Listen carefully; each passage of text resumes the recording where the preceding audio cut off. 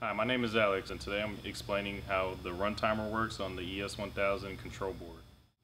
Alright, so for the run timer on the control board is very important to know about. It's a combination of using the limit switches and giving the opener enough time to reach the limit switches. So that's really what the run timer is for. So run timer, when you press and release set, is P1.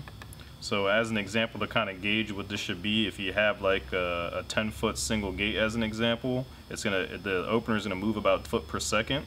So it should take about 10 seconds, but you're gonna want to account for wind and things like that. So you usually want to add an extra 5 seconds. Right now I have it set to 25.